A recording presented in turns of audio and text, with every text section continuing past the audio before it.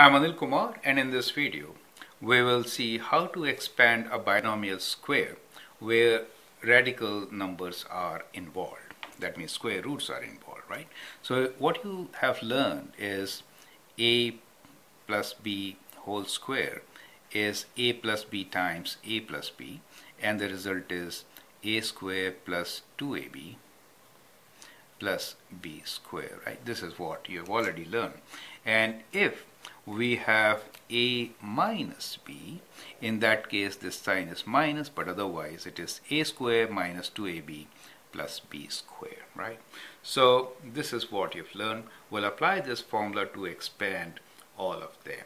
So we'll, for the first question, actually do it in steps. We'll not directly apply the formula for the convenience of those who want to understand how we really get this formula, right? So we have three different questions here. You can actually pause the video, answer these three questions, then check your solution, right? That's simple. So the question is expand each of the following. First one is binomial square root 5 plus 2 whole square. Then we have 2 square root 10 plus 3 square root 15 whole square, 2 square root 3 minus square root 6 whole square. Let's begin with the very first one. When I say square root 5 plus 2 whole square, it really means square root 5 plus 2 times square root 5 plus 2. That is what it means.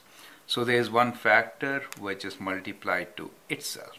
So this binomial is being multiplied to itself, right? So we'll apply the distributive property, multiply square root 5 by these two terms and then 2 by those two terms, right? Now, if I do 5 times 5, we get 25 within the square root. You could straight away write 5 also, but let me just write 25 here. So 5 times 5 within square root is 25. Then we'll multiply square root 5 by 2, so we get plus 2 square root 5. And now 2 times square root 5 will give again 2 times square root 5. 2 times 2 is 4. So what you observe here is that these two terms in the center, they are same, right? If it is plus, both positive, right? And then they add up. So that is how you get 2ab. That is how you get 2 times ab. The first term is kind of square of this, and the last term is square of that, right? So this is b for us, right? And this is a for us. Is that okay? So, I mean, it looks like d. Okay, I hope you get it, right? Anyway, so that is how the formula is. Let's simplify this a bit. Square root of 25 is indeed 5. Plus 2 plus 2 is 4, so we get 4 square root 5, right? And plus 4. If you would have applied the formula, square of square root 5 is 5, 2 times these two, 2 times 2 is 4, 4 square root 5, and square of 2 is 4. So it works perfectly. Now, for these examples, you could directly apply the formula, write down the result, okay? So you can do it now. Here is my solution. So let's begin by first writing square of the first term. So I will actually write like this. I'll write 2 square root 10 whole square. So that is the square of the first term plus 2 times first term and the second term, 2 times 2 square root 10 times 3 times square root 15. So that is 2ab plus square of the last term, which is 3 square root 15 whole square, right? Now, let us write down the solution. Square of 2 is 4, right? So it is 4 times square root of 10 is 10. So we get 4 times 10 is 40 plus 2 times 2 is 4, 4 times 3 is 12. So just multiply the numbers separately. So we get 12 here, and within square root we get 10 times 15, which is 150, okay? Plus, here we get 3 times square root 15 whole square. Square of 3 is 9, and square of square root 15 is 15, correct? Now we'll squeeze in the solution for this. 4 times 10 is 40 plus 150, right? So at times what happens is that you would simplify these numbers into better radicals. So whatever is a perfect square here could be taken out, right? So that is the whole idea. So you have 150 as the square root. So how would you write this as? So let's take this up as a separate issue. So 150 could be taken as, let me write down on the side, 150 could be written as 25 times 6. And when you are doing square root of 150, let me show it here like this, right? In that case, square root of 25 is 5, right? So we could write this as 5 outside the square root and 6 inside. Do you get the idea? So this term could be written as 5 square root 6.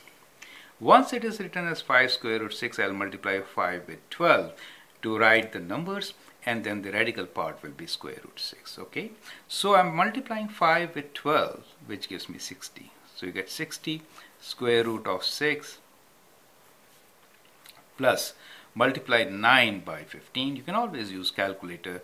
9 times 5 is 45, and 4 plus 9 is 13. So that is your result. I hope these steps are absolutely clear, right? Now let's do the same process for the last one, which is 2 square root 3 minus square root 6 whole square. So what we get here is square of the first term, right? So let's follow the steps once again. 2 square root 3 whole square, square of the first term, minus, since this is negative, okay, minus 2 times all this, so it is 2 times 2 square root 3 times square root 6. You get the idea. Plus square of the next term, which is square root 6 whole square, right? Now square of this is 4 times 3, so I'm not using this step, but you know, square root of 3 is 3, so 4 times 3 is 12, so we get 12 here. 2 times 2 is 4, and 6 times 3 is 18. Now 18 could be written as 9 times 2, right? So okay, that becomes complicated anyway, so I'll prefer to do it in 2 steps. Okay, square root of 18, let me go one by one. I could have written 3 times 2 for 6 and made simpler for you. Anyway, this is 6. So let's go one more step here. So we have 12, and we can add 6, right? So let me just write this, 12 and 6 together in this case. We'll add this up. And look here, we have 4 square root 18. So let me show you this 4 square root 18 like this. 4 square root 18, 18 could be written as 4 square root 9 times 2, right? Square root of 9 is 3, so it becomes 4 times 3 times square root 2. 4 times 3 is 12. So that is what I wanted to say. 12 square root 2, right? Now this could be written as 12 plus 6 is 18, right? So 18 plus 12 square root 2. So that is how you could expand the given binomial square and write a solution. I hope these 3 questions give you a good idea about squaring binomials with radicals. I'm Anil Kumar. You can subscribe to my videos and learn a lot. Thank you.